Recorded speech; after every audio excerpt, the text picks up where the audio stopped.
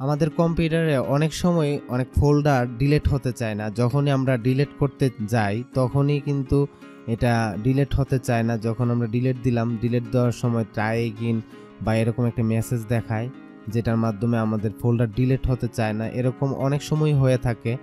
তো আমরা এই ফোল্ডারগুলো কিভাবে আমরা ডিলিট করতে পারবো সেটাই আজ দেখব। খুব সহজে এবং ইজিতে আমরা কিভাবে ফোল্ডারগুলো ডিলিট করতে পারি খুব সহজ পদ্ধতিতে, সেটাই দেখব। এখানে আমরা যখনই ডিলিট করতে যাব, আমাদের কম্পিউটারের মধ্যে উইন্ডোজ যে সফটওয়্যারটি আছে এই সফটওয়্যারের মাধ্যমে আমরা কিন্তু ডিলিট করতে পারবো। ধরুন আমি এই ফোল্ডারটা ডিলিট করব, তার জন্য আমি এখানে রাইট বাটন ক্লিক করলাম। তা আমার কম্পিউটারে আমি উইন্ডোজ যে সফটওয়্যারটি আছে এই ইনস্টল করা আছে।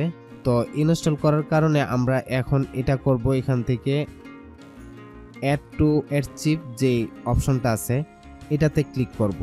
এটাতে ক্লিক করার পর এখানে রার সিলেক্ট করা আছে এবং এখান থেকে ডিলিট ফাইল আফটার আর্চিভিং এটা আমরা ক্লিক করে দেব।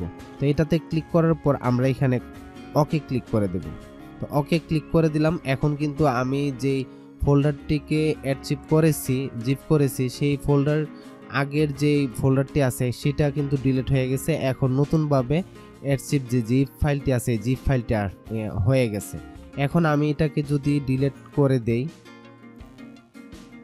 এখন কিন্তু ডিলিট হয়ে গেছে। তো এভাবে করে আমাদের যতগুলো যদি বেশি বেশি থাকে সেই ক্ষেত্রে সবগুলো একসাথে সিলেক্ট করে তারপর আমরা কিন্তু একসাথে আর্চিভ করতে পারি। করে এখানে ডিলিট ফাইলে ক্লিক করে তারপর আমরা যদি আর্চিভ করি সেই ক্ষেত্রে কিন্তু এই ফাইল দুইটাই একসাথে জিপ হয়ে যাবে এবং দুইটা ফাইলই একসাথে যে ফোল্ডার আগের ফোল্ডারগুলো ডিলিট হয়ে যাবে এবং নতুনভাবে জিপ ফাইল তৈরি হয়ে যাবে।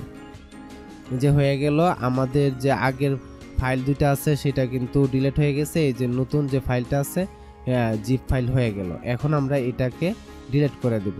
খুব সহজ পদ্ধতিতে কিন্তু আমরা কিন্তু আমাদের ফাইলগুলো ডিলিট করতে পারি, যে ফাইলগুলো ডিলিট হয় না। তো আশা করি যাদের কম্পিউটারের মধ্যে ফোল্ডারগুলো ডিলিট হয় না, এই প্রবলেমগুলো ফেস করতেছেন, আশা করি এই পদ্ধতিতে খুব সহজেই আমরা কিন্তু এই ফোল্ডারগুলো ডিলিট করতে পারি।